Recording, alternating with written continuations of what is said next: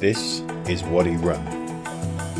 Home to Jordan's Zilabia Bedouin population, it's a place where the old ways still exist, where camels still traverse the desert and the windswept landscape dominates everything.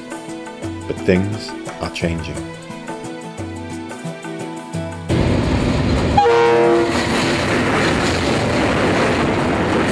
With heavy industry and tourism moving in, I'm here with the Bedouin Heritage Project to find out exactly how things are changing.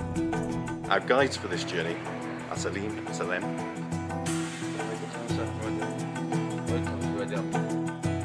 The brothers take me to the local village where the Sheikh oversees a discussion about what they face in the future. The next generation want to go to the university after Bedouin will be finished.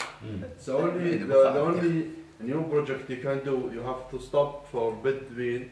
Forbidden to come to the university, then they will stay Bedouin. But maybe it's not everybody. Maybe some people didn't change. Yeah. So always there's a certain thing, but we cannot control. A lot of Arab students went to the university in France and all Europe. So this asked them to stop to worry, covered and like Sharia way. So this is a problem also for people who travel outside, even to Europe. They are still have culture, even they live in city. They take care of the Islamic dress and this. But when they go to Europe, they bother them. They say you have to take off this. They are not allowed. Some things never change, like camels, the primary mode of transportation in the desert. And how about the Bedouins' love of their horses? The thoroughbred is descended from the Arabian after all.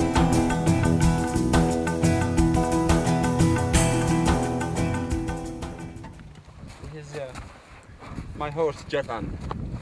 I like to ride him because he's very powerful horse, and from Arabian horse breed.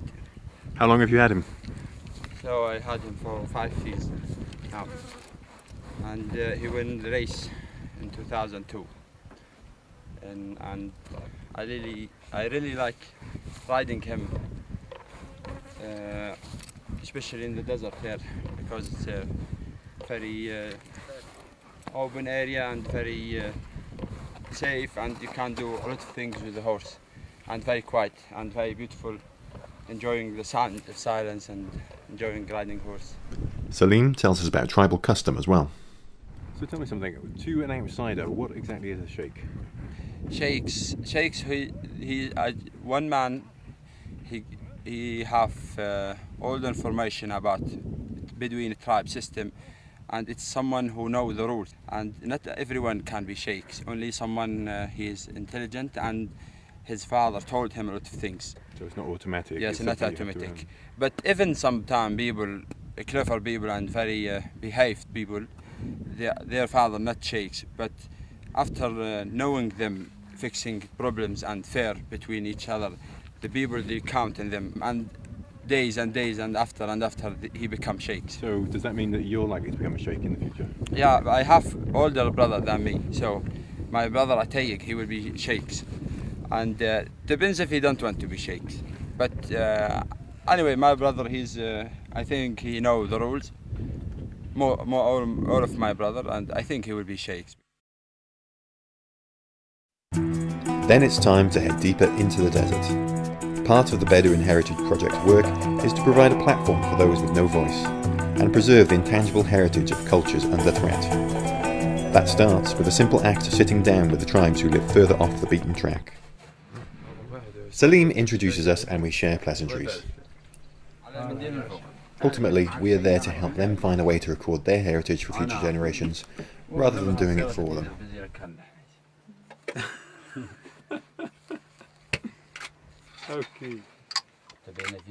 And as you can imagine, a drink in the searing heat is very welcome.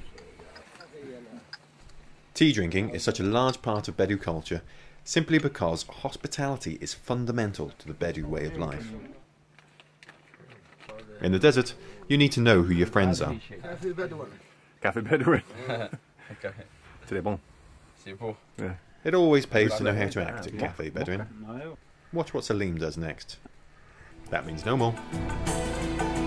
And then it's time for us to go. Salim wants to show us a Bedu reservoir deep in the desert. And then we stop again. And then we meet more tribesmen. And of course, we drink more tea. And then it's back to business. This design, it's, for me personally, it's strange because it's just next to small rock.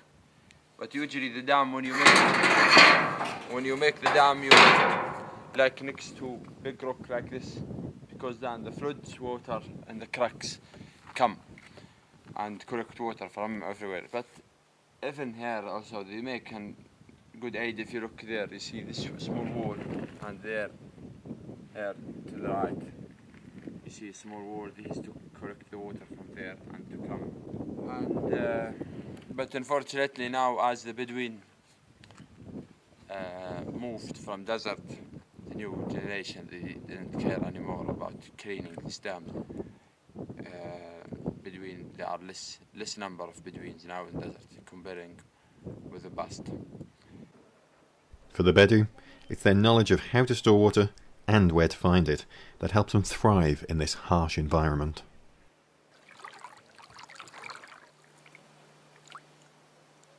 So this is Lawrence Spring, where the tourists mostly come here. People who visit for 1 or 2 hours. And why we call it Lawrence Spring, because they just use it when they made the movie here. Spring is up there near the trees and come by the pipe to this tank, and this made also here for the camels and the Bedouins when they come from the desert. But there's other springs which is more beautiful than this place, which is based like you need 2 days or 1 day to see them in the end of the desert. This is the end of the desert, and the atmosphere here is more than a little reverential.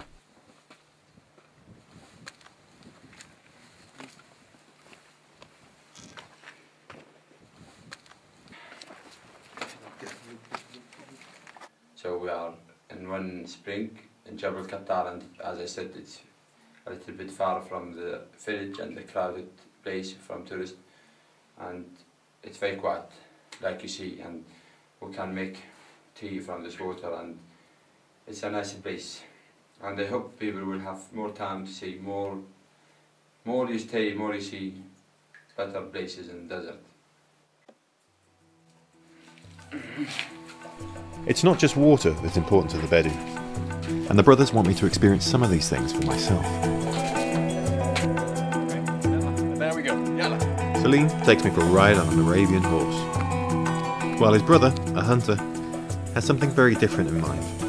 It's a skill that every Bedouin needs to develop deep in the desert. So, my friend Salem and I are swapping roles. He's going to be shooting the video camera and I'm going to be shooting the gun. So we'll see how I get on, because I'm not used to this particular model, but let's see.